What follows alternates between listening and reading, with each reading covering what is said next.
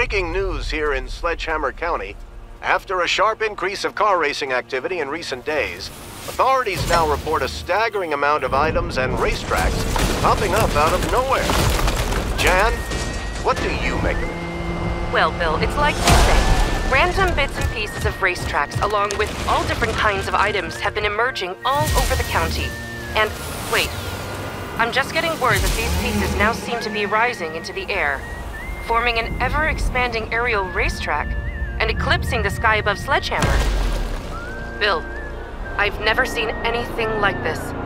You have to wonder, who is behind this and where does it end? Shadows in the sky, footsteps in the night, behind me,